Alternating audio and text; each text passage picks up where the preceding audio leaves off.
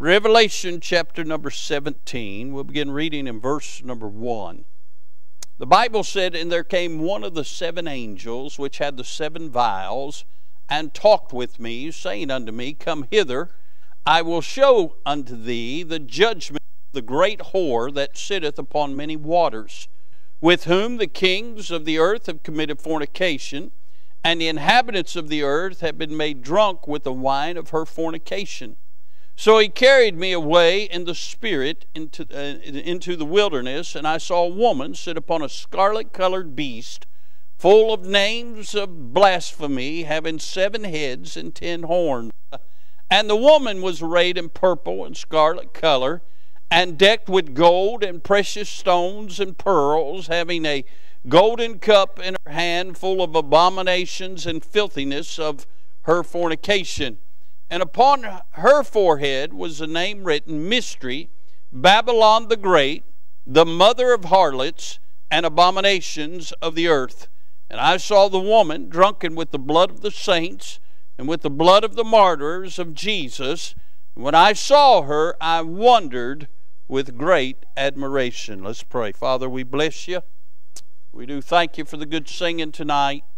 We thank you, Lord, for the good testimonies. We thank you for hearing and answering prayer. Father, we do thank you for the Word of God. We thank you for the house of God, the people of God. God, we thank you for the finished works of Calvary. We thank you, Lord, for you first loving us. We thank you for your good grace.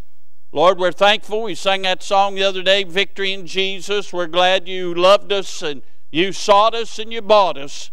And God, we bless your holy name for the work of salvation through and by our Lord and Savior Jesus Christ. Now, Father, I come to you tonight. I do pray for Miss Andrea. Lord, I pray you touch her. Lord, I pray the next time she goes and they do tests, the doctors will be amazed the mass won't be there. God, you're the great physician. We know you can do things like that. You've done it many times over. And so, God, we pray your perfect will be done. But, Lord, we pray you touch that dear lady. We do pray tonight for Miss Crystal, have to have those treatments. And, God, I know she didn't sign up for that, but, Lord, I know she's trusting you through it. And so, God, I pray you'd touch her. I pray the treatments would be effective. And I pray, Lord, she'll be back full-fledged before too long. I pray for her children. I pray for her husband and her family. God, you'd comfort them and help them through this. Father, I do pray you'd continue to be with Miss Tammy's Uncle Johnny. You know what he stands in need of. I pray for Owen tonight. Lord, that his fever would break and you touch him with the flu. I pray for Brother Josh, and I pray as well for Jackson. They're both feeling under the weather. I pray for them. You touch them. I pray for others, Lord, that are sick, others that are providentially hindered. God, I pray that, Lord, your will be done in their lives. Now I pray, Father, you'd put a hedge about us. I pray that you'd bind the powers of hell. I pray that, Lord, as the Word of God goes forth, it would enlighten our minds, and God, it would give us feet swift to run to do the will of God, to warn and let folks know that Jesus is coming soon. Now, Father, help us tonight to edify the body of Christ. God, certainly if there's any amongst us tonight unsaved, lost without the Lord, I pray tonight Holy Ghost conviction would fall upon them and they trust in Jesus before it's too late. God bless the Bible Institute. Have your hand upon it. I believe you do. God, I pray that many would be equipped to be the soldiers for the cross that you'd have them to be. Now, Father, help us tonight. Use this unworthy vessel. We'll bless you for it. For it's in the wonderful name of the Lord Jesus we ask it all. Amen. Amen. We find here in chapter number 17 of the book of Revelation that the Lord, through the great apostle John, is pinning down some future events and some things that are going on. The book of Revelation is a wonderful book. If you study it and you seek it out, you find the story is told over and over again, and it's given more details as things go on. Matter of fact, from about chapter number 4 to chapter around chapter number 18 or so, 19, you'll find that it is dealing with the Great Tribulation period, and it's dealing with the time of the Lord's wrath falling upon this, the time of Jacob's trouble, as Daniel chapter 12 tells us about. And you'll find that during that 7-year period, the church has been raptured out, and the Holy Ghost goes with us, and this world is given to total anarchy. There'll be a one-world government. There'll be a one-world religion. There'll be those that refuse to take the mark of the beast and buy into the one-world government and buy into the lies of the Antichrist. They'll be hunted down. They'll be sought after. They'll be imprisoned or killed. Those that trust in the Lord in whatever way that He deems that people will come to Him during that tribulation period, those people will be hunted down for their faith. They'll have to be willing to die for Christ during the tribulation period. Now listen to me. I got to get to the thought. I can't get bogged down on all this. I know Jordan's teaching Revelation in the Sunday school class. But listen, a few years ago a series come out called Left Behind. And it taught that after the rapture that folks will have a second chance to be born again. The Bible is very clear in 2 Thessalonians chapter number 2 that if you've heard the gospel and rejected it, and the Lord comes back and the son of perdition, the Antichrist, takes over, the Lord will bring strong delusion on you to where you'll believe a lie and you'll be damned. There is no second opportunity. If you reject the gospel, friend, hell will be your home forevermore. A lot of people don't understand that. Can I say, God will have a way for people to come to Him during the Great Tribulation period. In accordance to the Word of God, there will be 144,000 Jews saved during the Great Tribulation period. Also, according to Revelation, I believe, chapter 7, there will be a great number that no man can number that'll come to God. But make no mistake, none of them heard the gospel during this dispensation. Say, who's that great number? Well, I imagine it's some of them millions of people in India, and some of those millions of people in China, and some of those millions of people throughout Mongolia and places where the gospel's not been preached, or where the gospel's not been openly preached, and folks have never heard about Jesus Christ. And God, in His justness and in His holiness, will make a way where even those people can come and trust in the Lord. But again, they'll not be saved by grace through faith like we are. You see, in every dispensation of time in the Bible, God always has a way where man can come to Him. But it's always on God's terms. You say, what will that gospel be in the church? I don't know. I'm not going to be here. I'm not worried about it. But there'll be a way. Well, I can see you're all interested in all that. But let me get to this text. In this text, I find something very interesting, and we'll get to it. And again, I don't have time to get into all the details of this. We'll be here all night. But I want you to notice, first of all, the vastness or the reach of the great whore. Now, can I say the Bible calls it the great whore? And so if the Bible calls it that, so can I. All right? But look again in verse number 1. The Bible says, and there came one of the 7 angels which had the 7 vials and talked with me. I can't get into all that. Saying, come hither, and I'll show unto thee the judgment of the great whore that sitteth upon many waters. That word many waters is referring to this great whore has extended her outreach throughout the world. It goes on to say in verse 2, with whom the kings of the earth have committed fornication, and the inhabitants of the earth have been made drunk with the wine of her fornication. When it's talking about fornication, it's talking about spiritual adultery. It's talking about another gospel. It's talking about a religion that is teaching something other than Jesus Christ is the only way to heaven. It's talking about an outreach that kings have embraced, that governments have embraced, that people throughout the world have embraced. It's talking about a church or a religion that has impacted the world, not for Christ, but for the devil. She's the great whore. We see the vastness, the reach of the great whore. Notice the viceroy or the ruler during the tribulation period of the great whore. Look at verse number 3. The Bible says, "So he carried me away into the spirit into the wilderness, and I saw a woman sit upon a scarlet-colored beast, full of names of blasphemy, having 7 heads and 10 horns." I don't have time to get into the 7 heads and 10 horns, but you find this same beast mentioned prior in the book of Revelation. It's referring to the Antichrist. The Antichrist is who she is sitting upon. The Antichrist is the one who is pulling the strings for her. Can I say this? Prior to the Great Tribulation period, the same spirit of Antichrist, the same one who is going to be the one that rules the Antichrist, is ruling the great whores. Say, what is his name? He's referred to as the dragon. He's referred to as the wicked one. He's referred to as the devil. He's referred to as Satan. Satan is the one who empowers this great whore. I want you to notice the vileness or the rancor of the great whore. Look at verse number 4.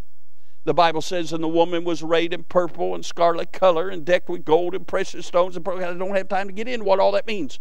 "Having a golden cup in her hand full of abominations and filthiness of her fornication. And upon her forehead was a name written, Mystery, Babylon the Great, the mother of harlots, and the abominations of the earth.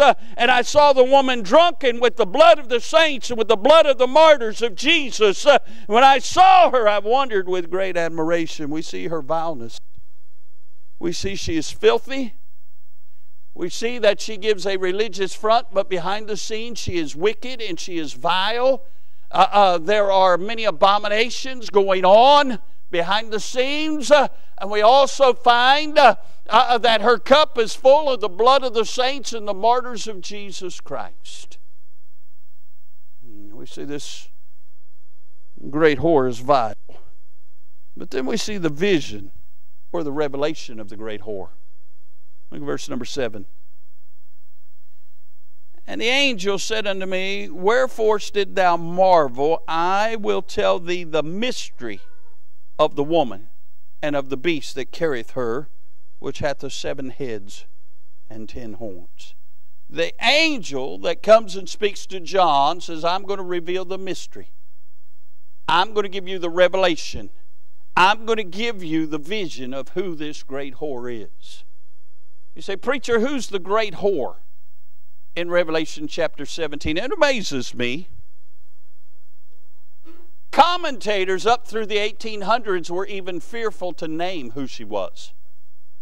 Very few did, because they feared the wrath.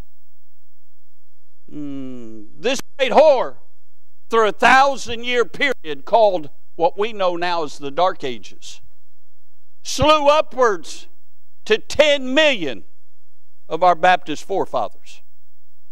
This great whore's been drunken with the blood of the martyrs.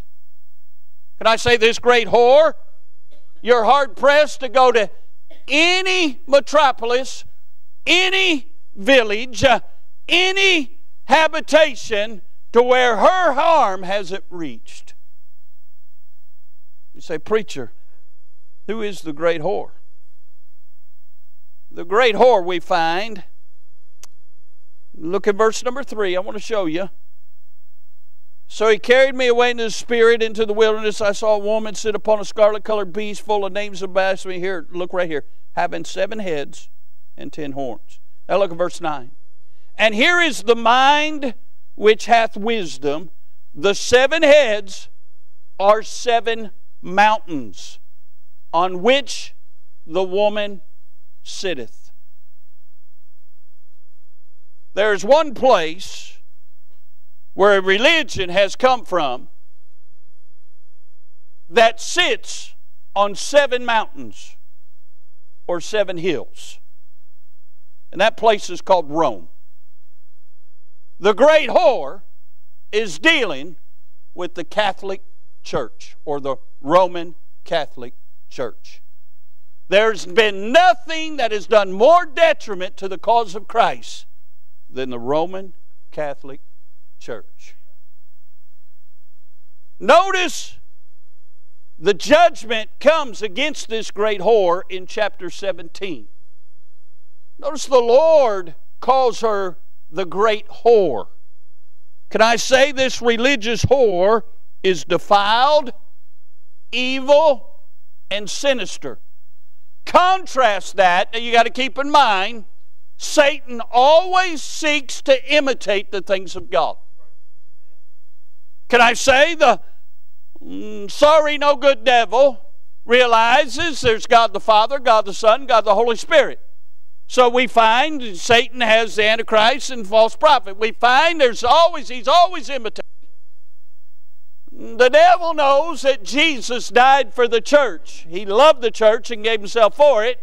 And he knows he's coming back for his church. So the devil needed a church. He's got the great whore. Contrast that with the Lord's church, the bride of Christ.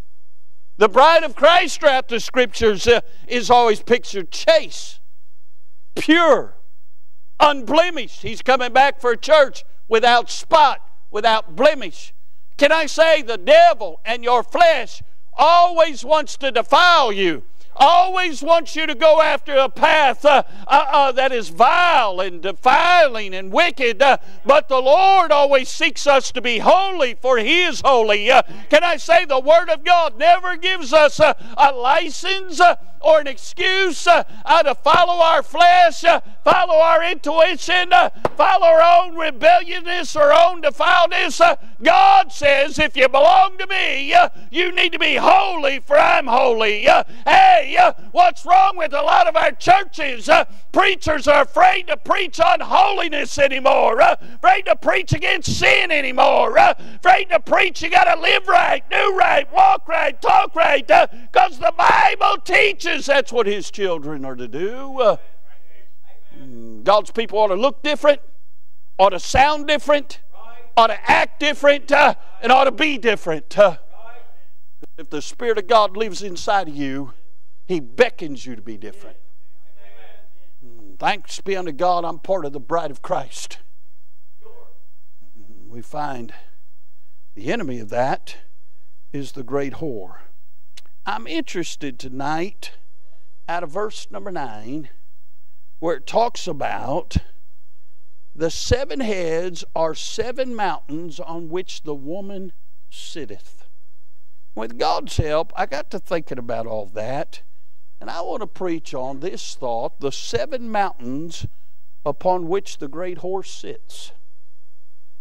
There are 7 fundamental things that causes the great whore to be who she is.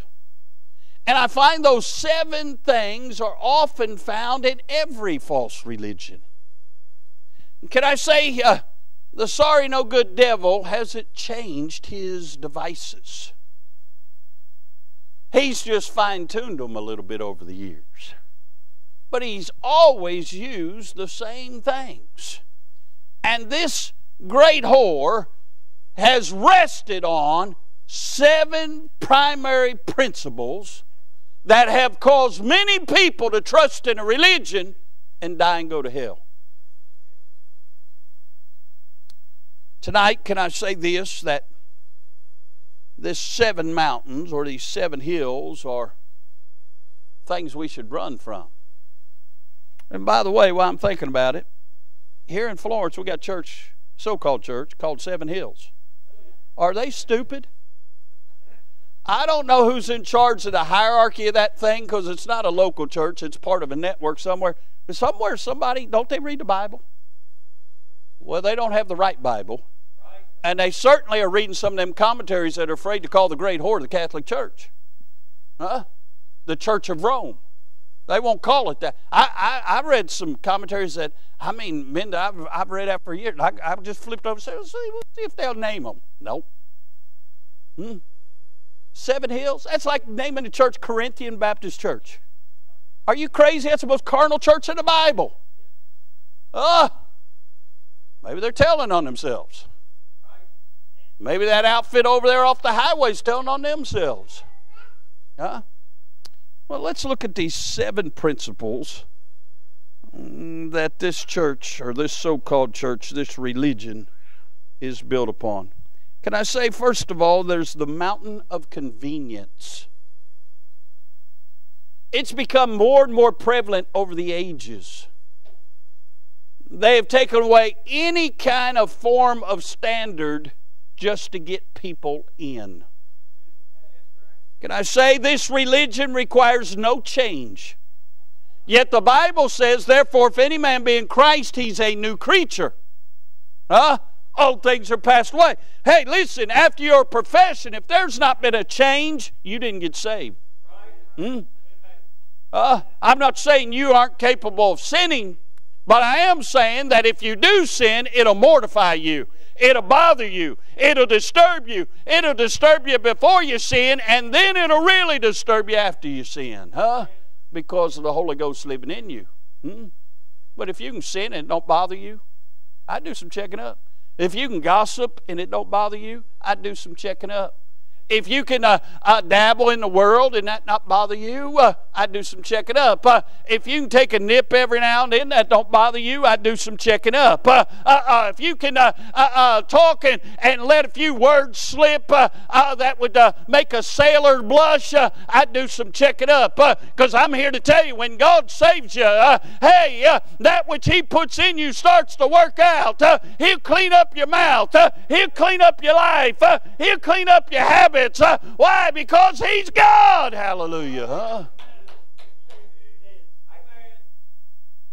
It's a religion of convenience. It's a religion that tells you can live however you want to. Live wickedly all week long. Just come talk to a man in a dress with his collar round backwards.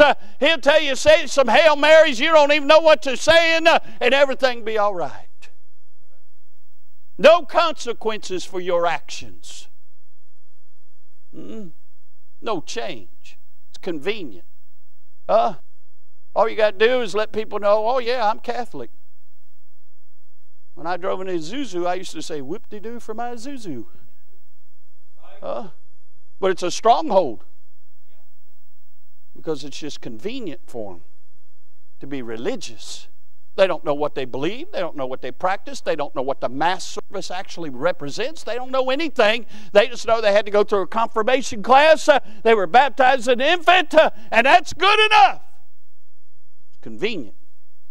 It'd be nice to know when you're going to heaven you never have to live for God. Never have to read the Bible, because they tell you not to read the Bible. They don't want you to read it. Never have to go to church. All you got to do, Thad, is pay your tithes. Because the priest come knocking at your door if you don't pay. We need a hitman in here. Brother Tommy, that's your job. Go knocking on everybody's door if they don't pay, all right? All right. It's a religion that requires no change. It's a religion that requires no consecration. The Bible says in 2 Corinthians chapter 6, verse 17, wherefore come out from among them, and be ye separate, saith the Lord, and touch not the unclean thing, and I will receive you, and will be a father unto you, and ye shall be my sons and daughters, saith the Lord Almighty. Listen, the Lord told us to come out from among them. Who? The world. Be ye separate, not to be unequally yoked with the world. We are to look different. We are to sound different. I don't care if it's popular. I don't care what the trends are. We ought to look like a child of God at all times, because somebody's watching. It does matter how your outward appearance looks. It does matter where you go. It does matter what you do. Y'all know I've done told you, I go to a place, I don't order a root beer, because they bring it out, it looks like a beer bottle. The Bible says to abstain from all appearance of evil. If it looks wrong, you ought to run from it. We're to live a consecrated life. Why? Because the Lord's name is on us. That's why. It's a religion with no change, no consecration, no conformity. What do you mean by that? I mean, if you've been saved any length of time, you ought to start looking more like a Christian. You ought to start doing more things like a Christian. You ought to conform to the Bible. You say, what are you talking about? Well, Philippians chapter 2 said this, verse 5, let this mind be in you, which was also in Christ Jesus. Well, if Jesus had it in his mind, we ought to have it in our mind. What was in his mind? Who being in the form of God, thought it not robbery to be equal with God, but made himself of no reputation. Do you know the philosophy of Satan? If it feels good, do it. My right to my claim to myself. You know what's wrong with this generation? We've got 3 generations now being raised in America without God, and everybody claims their rights. I'm being done wrong. It's all about me. It's all about me. Hey, if anybody ever walked on this earth that could have said it's all about me, it'd have been Christ. But he made himself of no reputation and took on himself the form of a servant. Friends, we're not to be somebody who acts like we arrived. We're to be humble. We're to serve. We haven't arrived. We're just saved by the good grace of God. He said he was made in likeness of man, and being found in fashion as man, he humbled himself and became obedient unto death, even the death of the cross.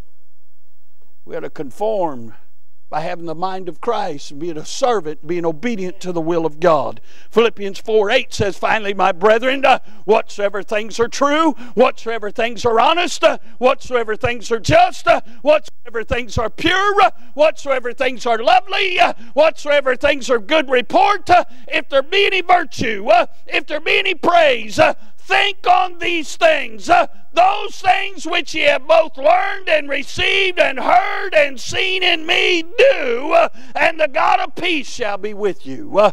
Paul tells us how to think, and he says, those things you've heard and received and been taught of me and seen in my life, you do those things. And then the peace of God will rule in your hearts. We want the peace of God, but living like the world doesn't happen. We've got to conform. Paul said, you've seen it in my life, you conform to the same thing that I've conformed to. He went on to say this in Romans chapter 12, verse number 1. I beseech you therefore, brethren, by the mercies of God, that you present your body a living sacrifice, holy, acceptable unto God, which is your reasonable service. How many of you presented yourself as a holy vessel to God this week? Boy, I preach on that to get real quiet from the pulpit to the back pew. But that's what we're to do. That's our reasonable service. And then he said, and be not conformed to this world. I haven't said this in a while. I'm going to say it. But Lucas, if it's got feathers, it's got webbed feet, it's got a bill, and it quacks, and sounds, looks, and acts like a duck, it's a duck. If it looks like the world, if it sounds like the world, if it acts like the world, if it has the world's philosophies, it's of the world. It's not of Christ. We're not to conform to the world, but be ye transformed. How are we transformed? By the renewing of our minds, my dear friends, that you may prove what is that good and acceptable and perfect will of God. How is our minds transformed? By getting them filled with what thus saith the Lord. So then faith cometh by hearing, hearing by the word of God. When he said we're to think on those things, where do we get the virtue? Where do we get the praise? Where do we get those things that are lovely? Where do we get those things that are from the word of God? The more the word of God saturates our minds, the more we'll be transformed from the world and we'll start looking like Christ. You don't put Christ in, he's not coming out. You don't have to be around somebody long and listen to them talk. You find out what's in them. We find that one of the mountains is a mountain of convenience. Just live however you want to and you get to go to heaven. Boy, it sounds wonderful, doesn't it? No. Look what shape the world's in. when you have to beat and murder people to get to believe what you believe, my dear friends, it ain't real. But when you can present Christ and He changes lives, that's real. You know why so many of our Baptist forefathers were martyred? Because they said, no, we will not accept infant baptism. No, we will not accept a church sponsored by state or by the government. No, we will not surrender our soul liberty. We will worship Almighty God. They said, we'll burn you at the stake. A lot of them jumped in the fire. Said, burn me. I'm not recanting Jesus Christ. We find the mountain of convenience it's built on, but not only that, it's a mountain that's cunning, that's deceitful, that has blinded so many people because it looks holy. Just think about it. If you didn't know anything about the Bible or anything about church or anything about anything, and you started looking around, does what we do look holy? You got a man who spits and slobbers and moves around and jumps all over you and throws handkerchiefs at you. Does that look holy? No. But you watch that mess and all the pomp and circumstance, that looks real religious. And can I say, the devil's slick. Do you realize up until about 72, it's really starting in about 69, all the Catholic services, even in the United States, were done in Latin? Do you know why? They didn't want you to know what they were saying. You know why they tell them they can have a Bible, but they can't interpret it? You're allowed to read it, but don't, because you can't interpret it. In other words, you can't figure out what it's saying because you're not equipped for that. So they all have a Bible. It says Holy Bible. And by the way, up to about 20 years ago, the Catholic Bible, John 3:16, read the same way it does in our Bible. But they never read it because they were told not to. So they can't understand what the priest is saying because most of them are taking a nap anyway. It's so boring. Well, that's why they got to get up and get down all the time. Get down on their knees, get up. Get down on their knees, get up. Get up. And that's why he runs around with that incense and chokes you half to death, keep you from going to sleep. But you realize what they really are saying they are doing in their Catholic service? They're saying when you take of what they call communion, the Eucharist, the wafer, and the wine, they actually are casting a spell through their so-called prayer, which, by the way, they read all their prayers. They don't know how to talk to God because they don't know Him. And when they read that prayer, what they are saying is they are literally taking the wine and turning it into the literal blood of Jesus Christ. And the wafer, they are literally turning that into the body. And when you come forward and you partake of that, you are partaking of Jesus Christ Himself. So Christ is in you. The Bible said He was offered once for sins for all. They re-crucify Christ every mass service. That is not biblical. And Jesus did not want us to physically eat His body. He wanted us to partake of Him as Lord and Savior, and then He indwells us through the Holy Ghost. When He gave us the Lord's Supper, He said, "This do in remembrance of me." He gave us that to be reminded of what it cost for us to be saved. He did not give us that so we could magically turn Him back into the wafer and to the wine so we could partake of Him to be saved. Much wickedness. But people believe it because they've been blinded. The Bible's very quick, or very clear on some of their deceitfulness. In 1 Timothy 4, verse number 1, the Bible says, "Now the Spirit speaketh expressly that in the latter times some shall depart from the faith, giving heed to seducing spirits and doctrines of devils." Here's what they do: speaking lies and hypocrisy. I've known people that said the biggest drunk in town was the priest. Having their conscience seared with a hot iron.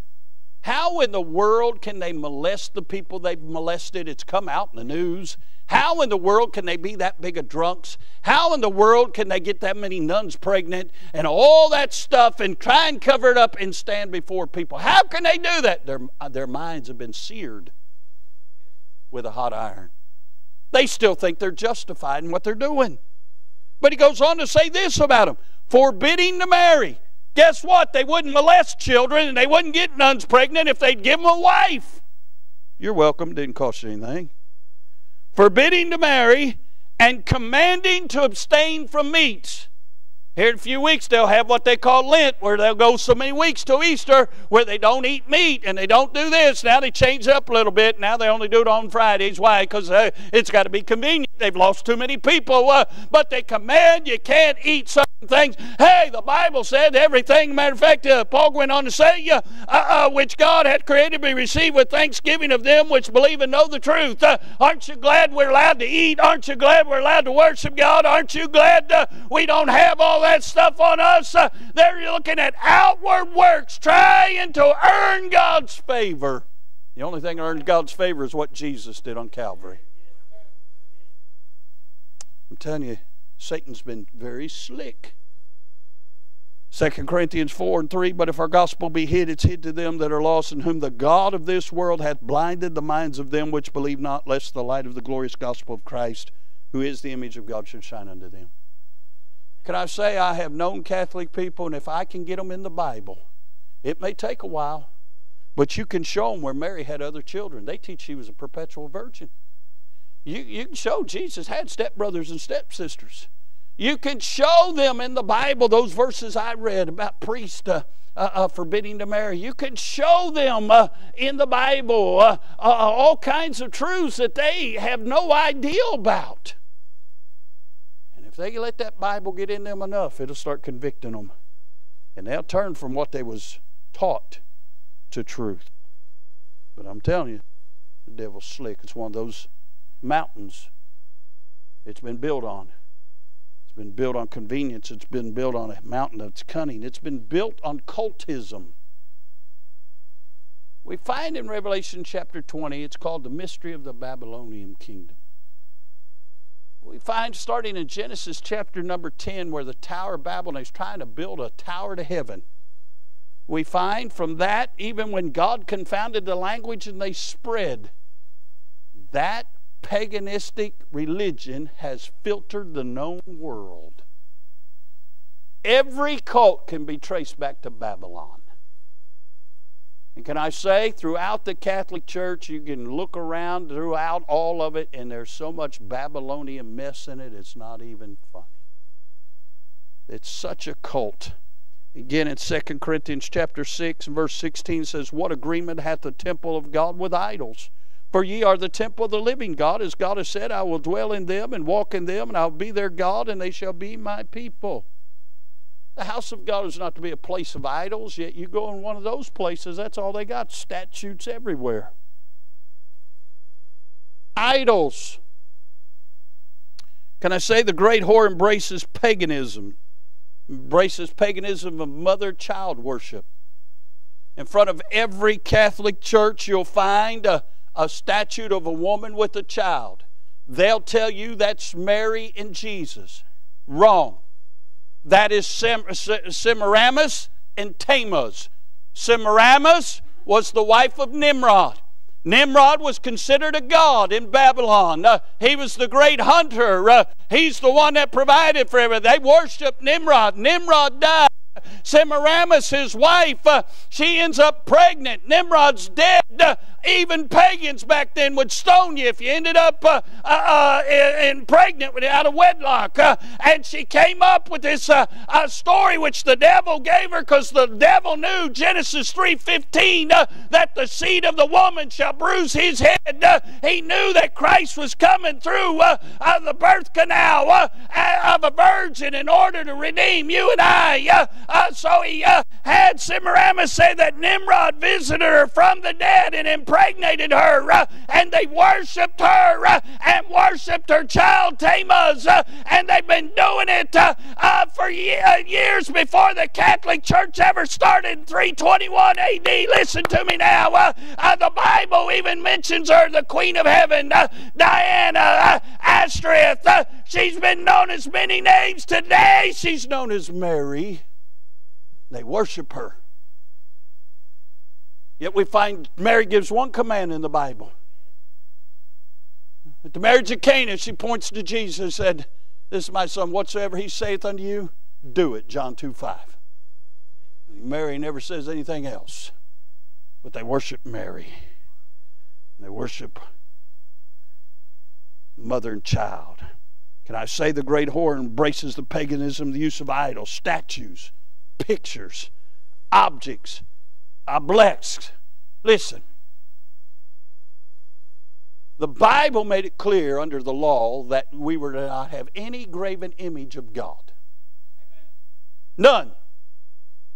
So every one of you that's got one of them paintings of the Lord's Supper, that's pagan.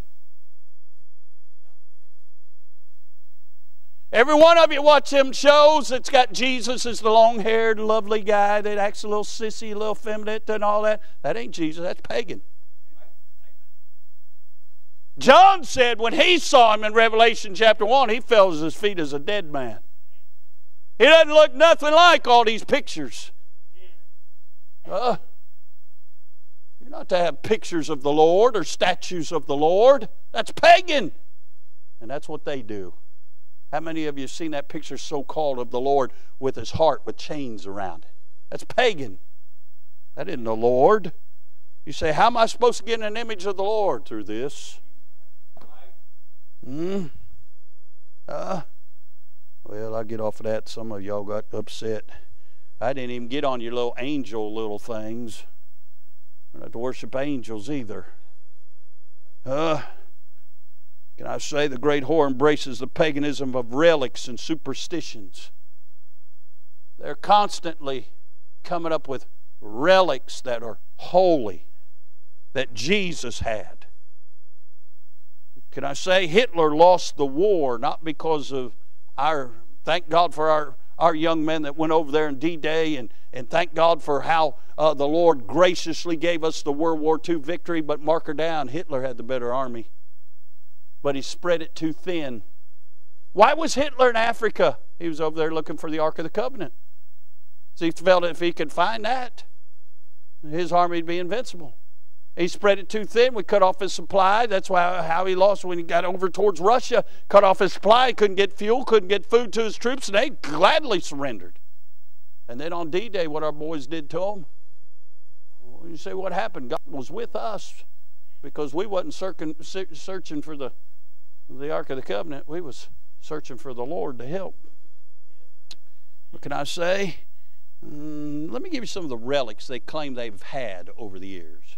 Anybody ever hear of the Holy Grail? That's the cup that Jesus supposedly drank of at the Lord's Supper. Yeah, good luck with that one.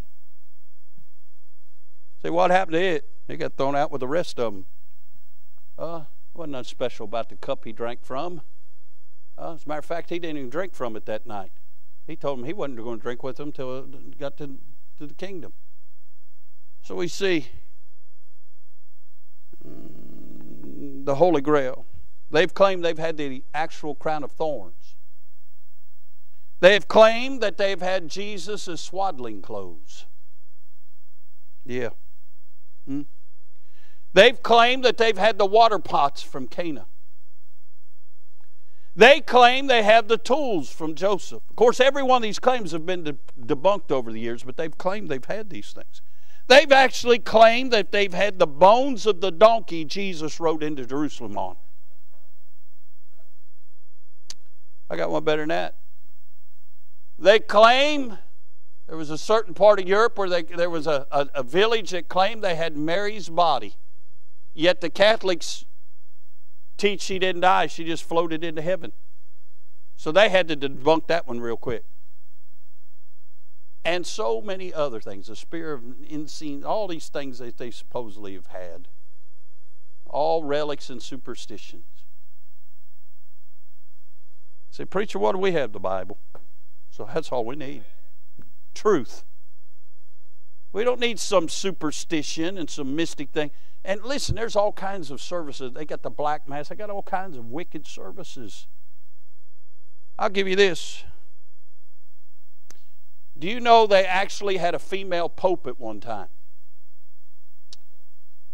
Her name was Joan. They didn't know she was a female. Joan's father was a cardinal in the Catholic Church, and Joan was taught how to read. Back then, women weren't taught to read. He taught her everything about the Catholic Church. When her father died, she went to Rome. She showed up. She knew as much or more than anybody there.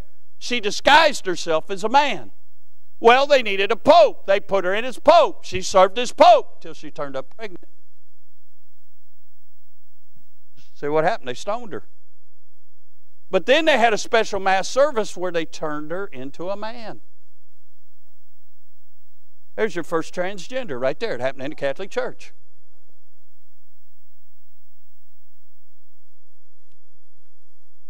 I'm talking about cultism. The cults believe all kinds of weird things, where you can overcome things with the power of your mind, and crystals and all kinds of special objects and all those things have been used by the devil and Satanism over the years. I'm not saying there's not power in them, but it's not Holy Ghost power. Can I say the great whore embraces paganism of worshiping or praying to the dead? Say, Catholic Church prays to the dead? Yeah, you ever heard of saints? They pray to those saints. Pray to this saint for peace. Pray to this saint for protection. Pray to this saint. I'll just talk to Jesus. You can have all of them. Matter of fact, you've got to be conferred to be a saint. Well, Paul called the believers saints. I got conferred to be a saint the day I got saved. And please don't pray to me. Your prayer will not be answered. Especially if you ask for money. All right? Can I say that's known in all cults? They pray to their ancestors. They pray to the dead. And can I say the great whore embraces paganism and symbols? All kinds of paganistic symbols throughout the Catholic Church. Every Catholic church will have a sun. They worship Ra, the sun god. Now, they don't tell you that, but every one of them's got a sun. S-U-N. Anybody ever seen the mark of the fish and be told it's a Christian symbol? A few years ago, they tried to say, yeah, that's what the disciples would do. They'd make a mark of the fish in the dust so everybody would know that they was a Christian without, getting any publicity brought to them or subject themselves to being punished and all that. Well, I want to tell you something. If they can't tell you're a Christian by your character, whatever you put in the sand isn't any good. But that's not a Christian symbol. Every pope has it in his mitre or his crown, his fish hat. He's got the mark of the fish. That is actually presenting Janus, the fish god. It's pagan. Everything about him's pagan. It's on the mountains they're built upon. I got a couple more. I'll rush to them. Another mountain they're built upon is control. Manipulation. They manipulate people. They want to control people. Another mountain that they build upon is cowering, intimidation, and fear. You know how many people, their lives were made miserable because they were told if they would left the Catholic Church, they'd be excommunicated. There was no way that they could go to heaven because in the Catholic Church's teaching, salvation is not in the Lord Jesus Christ. Salvation is in the church. That's why they baptize you as an infant, because you got to be part of the church, because only the church is saved. Hogwash. Christians are saved. Believers are saved. And the church is made up of a baptized body of believers. My dear friend, there's not salvation in the church. Salvation's in Christ. You can be a Baptist and die and go to hell. But they intimidate people. Strike people with fear. Can I say another mountain that's built upon is command? They dominate. They rule. They wanted to take over the world by force, not by the Great Commission. And then the last mountain they're built upon is they're contemptuous. So what does that mean, preacher? They feel like they have a sense of entitlement, like they're superior. I'm Catholic. I'm better than you.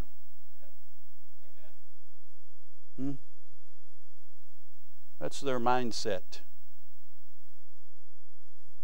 Yet believers are humble. We know we don't deserve to be saved. We're saved by the grace of God.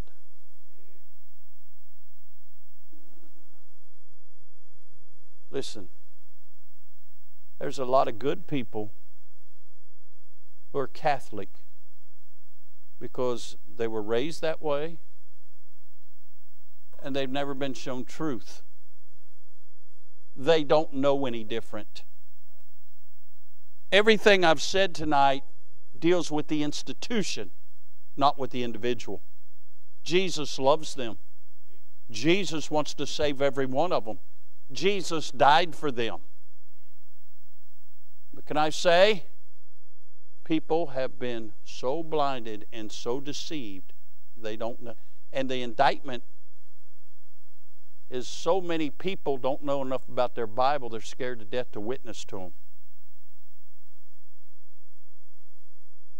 Years ago, when we was at Orchard Street, Brother Randy, you remember, we'd go knock on all them doors down there around St. Henry, and I mean, them people, they were old and mean, kind of like the Colonel. They just slam the door in your face. Every week we'd be out there knocking on doors, and boom. So one night I had this epiphany, Brother Clint. That's a big word for me. I thought, well, I'm going to try this. So I'd go knock on the door as soon as we tell them where we're from. Oh, man. So I just said, will you please just take, because we'd give them a tract and some things about you. I said, will you just please take this and pray for us? Well, every good Catholic has to pray for you if you ask them to pray for you. So they started taking it. Now, they might have pitched it right, but I didn't have any more doors. And Brother Randy came, how did you get, how they not? So I told him, he started doing it. Huh? They mean well. They just think they're better. They think they're the only dog on the porch. And they don't know the porch they're standing on is built on 7 mountains. Now, let me say this, I'll be done. The same tactics Satan uses in the great whore, he uses in every cult. 2 Corinthians 2:11 says, lest Satan should get an advantage of us, for we are not ignorant of his devices. Say, Brother Doug, why did you bring all this stuff out tonight? So you're aware of it. I was thinking as I was meditating on this thing, I'm thinking, well, everybody knows the great horrors of the Catholic Church. I'm thinking, no, we probably got some folks who have been saved, not been saved longer. They may have never heard this. And so the Lord convicted me. He said, you got to bring this out. Why? Here's why. Here's how we combat the wiles of the devil. Number one, have the facts from the Word of God. You got to have the truth and know how to share the truth, because the truth's what sets people free. We got to have fruit in our walk with God. They need to see something in us they don't have down there at whatever they go to. Huh? They need to see something different. And many of you work with Catholic folks, and when they go through problems and trials, they come to you because they've seen something different in your life than what they get. We need to see fruit in our walk. We got to have the facts of the Word of God. We got to have fire in our worship of God. You know one thing, when you set something on fire, people come out and watch it burn. People are enamored with fire. That's why we need the fire of God, why we need revival. So people come out and just see what's going on. And the last thing, we got to have our feet swift to be a witness for God. Time is fleeing fastly. And Revelation 19 is in the Bible for a reason.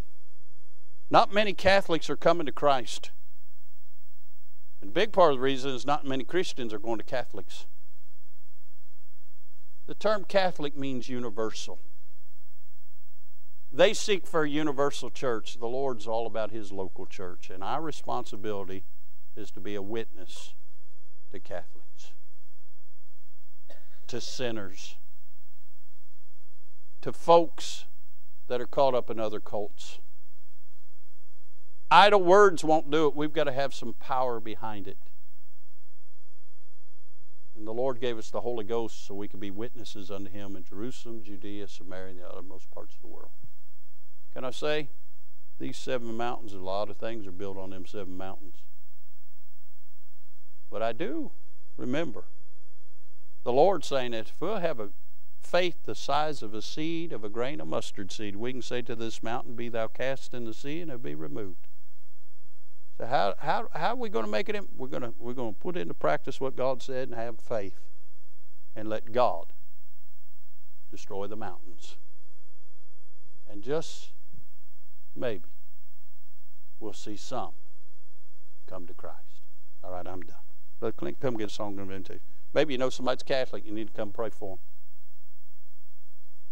Maybe tonight, you know somebody that's maybe caught up something else. You need to come pray for them. Come and ask the Lord to put a fruit in your walk and fire in your worship, so they can see something in the Lord, so they can come to the saving knowledge of Christ. So let's all stand. They're picking out a song. Folks are coming. God spoke to your heart about anything else, you need to come.